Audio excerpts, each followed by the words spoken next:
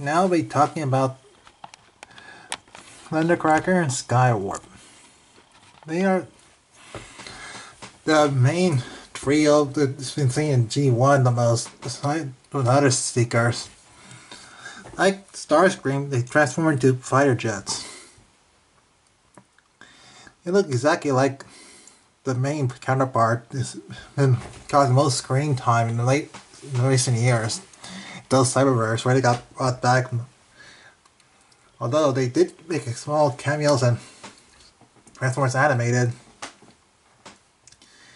In the original series, I thought they were brothers because they look a lot alike. They're just different colors and different designs for weapons. But then, yeah, they just have the same alt mode from the same unit. Thundercracker, well, his blasts look like lightning. Skywarp, well, he could teleport.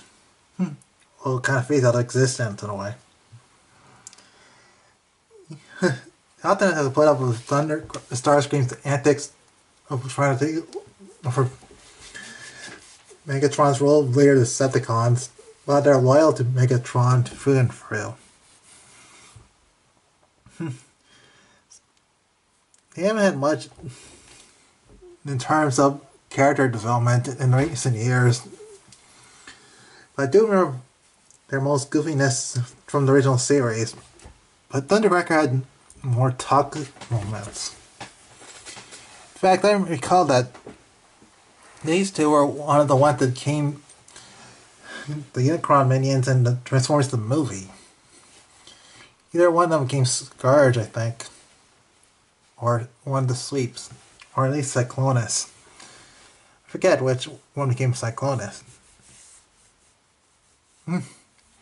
Anyway, in Transformers Cybertron, the only one of the race from Starscream that made a official return was Thundercracker, with his own design.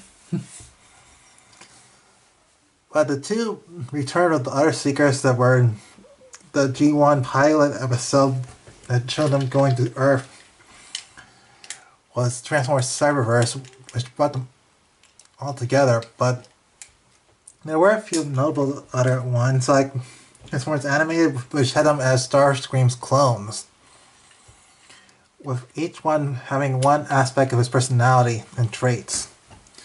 Like, I think Starscream had Thundercracker being a liar or a coward.